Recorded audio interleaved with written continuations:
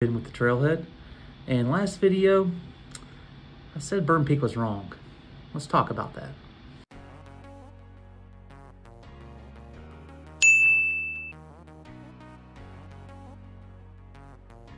Check us out on other platforms.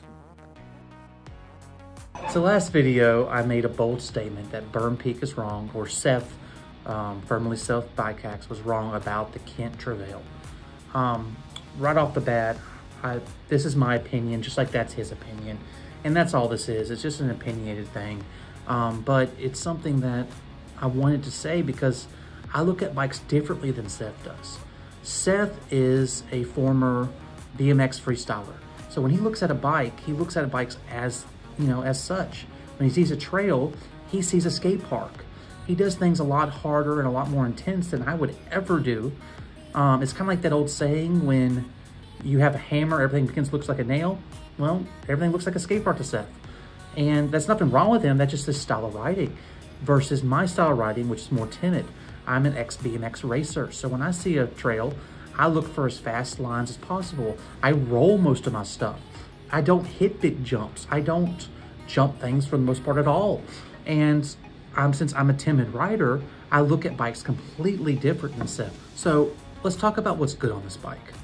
This bike is an outstanding entry-level bike because of some key features. The big thing is the fork. Finding a bike at this price point with an SR Suntour fork of that quality is unheard of, and that's what makes this bike so awesome. That's the same fork you can buy on bikes that cost $700 to $900, and that's what really makes this bike stand out. Most inexpensive bikes, that is the worst part about it, is the fork. They put junky, trash forks on them that aren't worth even using other than riding on the streets. And that is why this bike stands out so much. Another big thing with this bike is the semi-modern drivetrain. I say semi because it doesn't have a clutch, and it's not the best quality, but it still gives you a pretty good range. I believe it's 11 to 42 tooth or 12 to 42 tooth. So it gives you good range for a one bike, especially at this price point.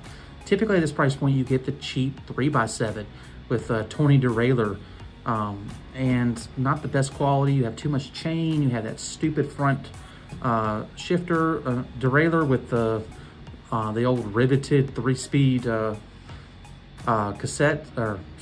cogs. I mean, that stuff is junk, and that's why this bike is so awesome, because it comes more modern of a drivetrain. Another thing is the more modern cockpit. The fact that it has wide bars and a short stem. They're starting to listen to what people want finally with these bikes. And, is it the best? No, but at least it gets you on the trail and it's something you can enjoy. So let's talk about what sucks on this bike. So the big thing with this bike is a Walmart bike, which means anytime they could cut corners, they did. From the quality of the grips to the pedals to the people putting it together. The bike is thrown together with, not much care or worry about them having to service it later.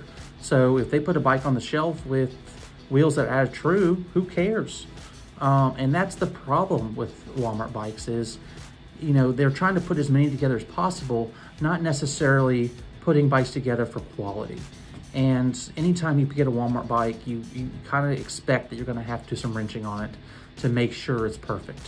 And that's kind of the problem with buying bikes from big box stores like Walmart or Target or any other big box store for that matter, because they don't go through it. They don't make sure everything's set up the way it should be.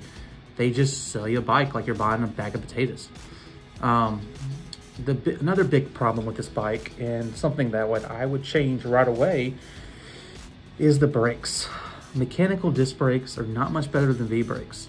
If you've ever used mechanical disc, you're basically white knuckling it the whole way down the hill. And you definitely want to upgrade these to some nice hydraulic brakes. And as Seth showed in his video, 60 bucks, you can get some decent brakes that are hydraulics, and you have better stopping power.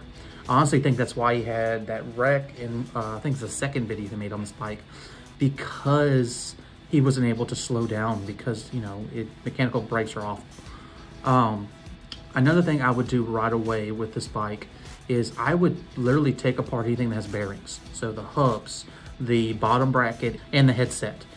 Grease all of it, make sure everything's put together properly before I hit the trail. I also would look at the wheels and make sure they're in true. A lot of times, sometimes the spokes are not even tight. So that's something I definitely would go through, make sure everything works good, check the shifting, make sure everything works great. So if you're willing to wrench on your bike, you can, you know, get a good value with this bike. If you're inexperienced in that, this is a great bike to learn on how to wrench, because, hey, if I damage a expensive bike, I'm not out a whole lot of money versus if I damage a high-end Trek or Yeti or whatever you're talking about. So, I mean, those are the big things I would place. I think if you do those things, you can enjoy this bike right off the bat without much money spent. And as you go on and as you progress, you then replace those parts as you're needed. You know, you upgrade the drivetrain to a clutchless derailleur. You upgrade the rear cassette to a higher range. You upgrade the front cranks to external bearing bottom bracket. So these are things you can do later that you don't have to do right away. And you can spread that cost over a year or 2 years and enjoy your bike now, and, you know, get the nicer parts as you need them. So I hope I explained myself a little better. The last video was very rushed. I was trying to get a video out immediately with the, because Seth released his video that morning, and it was rushed, it wasn't the best quality, and I didn't explain things as much to explain my thinking behind bikes. So once again, this is my opinion versus Seth's opinion. I know the title is kind of clickbaity. I apologize, that's kind of the point. You know, this is the world we live in. So I hope you would, if you have questions about what I believe, comment below. I read all the comments, I answer them. Let's have a discussion about this bike. But once again, I say the Kent Trouvaille is a great bike for beginners. Use it for what it's for, XC bike. You know, enjoy gravel roads, enjoy easy trails, and get on your bike and ride, and that's the most important thing. So, thank you for watching. I'll see you next time.